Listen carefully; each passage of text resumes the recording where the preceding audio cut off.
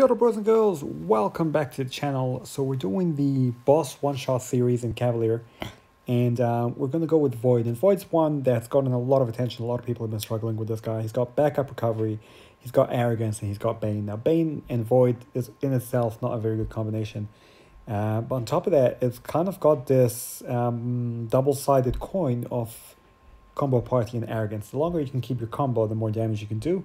But at 10, every 10, you basically get a falter, and then yeah, you'll start missing. And if that happens in the middle of a special, you still miss the rest of that special, and that can leave you quite open. So it's going to be a little bit tricky, this fight. Now, this fight is all about management. It's all about managing multiple things, right? Because you've got Bane that you got to make sure that you've got that on Void most of the time.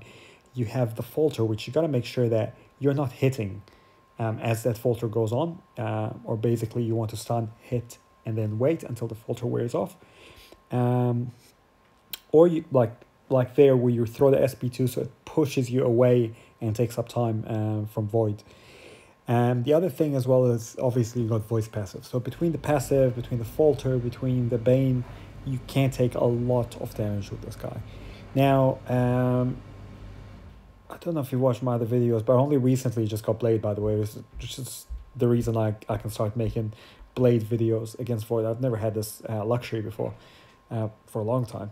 But if you do have Blade and you do have like kind of that synergy with villains with Ghost Rider, then that's a really, really good way. Because the other cool thing as well is you can regenerate with Blade. So you can kind of outdo a little bit of that Bane damage, which becomes really, really helpful because you do slip up quite a bit against Void, and sometimes you can just take unavoidable degen damage, particularly when you know, they've just switched he's just switched the Bane onto you, but the falter has just gone on, so you've got to wait a couple of seconds and you do take that damage. So the ability to be able to just regenerate if you need it makes this fight really, really easy if you do have Blade.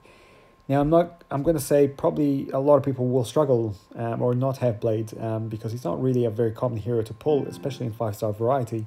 And for me, I mean, it's taken me like, what, 3.5 years to pull him or something. So I don't think it's readily available for a lot of people. But if you do have him, obviously he's a fantastic option. And you would already know about it.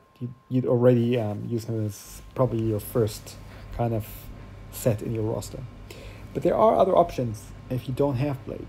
Right, so you've seen me try to do it with Blade and Starky. Starky is really, really good for it. I'll tell you what, who's not very good with it. Warlock is not very good against him because he just does too many hits, and neither is Punisher 2099. Colossus is pretty good though.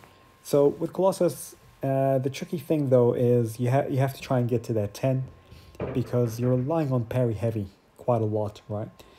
The other thing we mentioned with Blade as well is the danger sense drops some of his abilities, so it won't stop the backup recovery though. And do be careful of that. As he gets into backup recovery, he's gonna get power gain.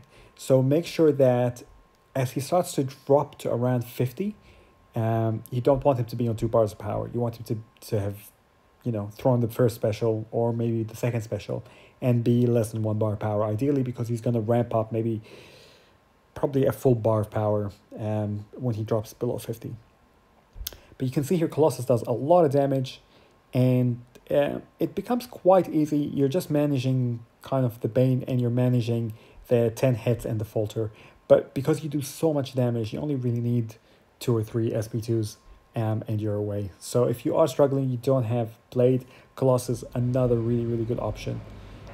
So if you are struggling with this guy, I hope this video helped. And yeah, share it with your team, share it with your alliance. And as always, I'll see you in the next one. Ka kite anō, bros and girls.